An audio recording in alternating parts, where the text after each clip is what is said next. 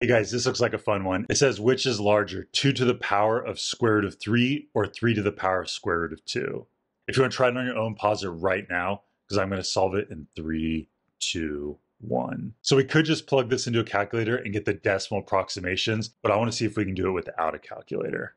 I have no idea how to evaluate something with a radical exponent. So let's see if we can get rid of some of these radicals. I'm thinking let's do both sides of the equation to the same power. That might clean up these exponents. Whatever we choose, we're going to end up multiplying this times that number, and also this times the number. So if we choose something like square root of 3, this will be really clean, but this is still going to be a radical. Or we could do square root of 2, and this would be clean, and this would be a radical. I'm not sure which one's best. Let's try the square root of 3. On the left-hand side, it's going to be 2 to the power of square root of 3 times square root of 3. And on the right-hand side, it's going to be 3 to the power of square root of 2 times square root of 3. So this left-hand side is square root of 3 times square root of 3 is 3. So this is going to be 2 cubed. But on the right-hand side, square root of 2 times square root of 3 is square root of 6. 2 cubed is equal to 8. That one's not too tough. I'm not sure how to evaluate this one, but I do know how to give it a range of values.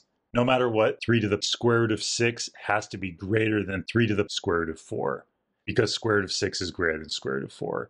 And no matter what, 3 to the square root of 6 has to be less than 3 to the square root of 9, because square root of 9 is greater than square root of 6. Let's focus on these two first. Square root of 4 is equal to 2, and that'll give us 3 squared. And then 3 squared is equal to 9. So we know that 3 to the square root of 6 is greater than 9. But we also know 9 is greater than 8, and the 8 is 2 cubed. So we know that 2 cubed is less than 9 is less than 3 square root of 6. Let's copy this down, and this will only be true if 2 cubed is less than 3 to the root 6.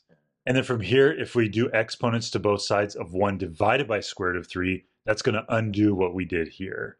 And now we know that 2 to the square root of 3 is less than 3 to the square root of 2. And this is the answer to our question. Let's put a box around it. How exciting. And here's tomorrow's problem. It says 3 to the x plus 3 to the x plus 1 plus 3 to the x plus 3 equals 31 thirds. And it wants us to solve for x. This looks like a fun one. How exciting.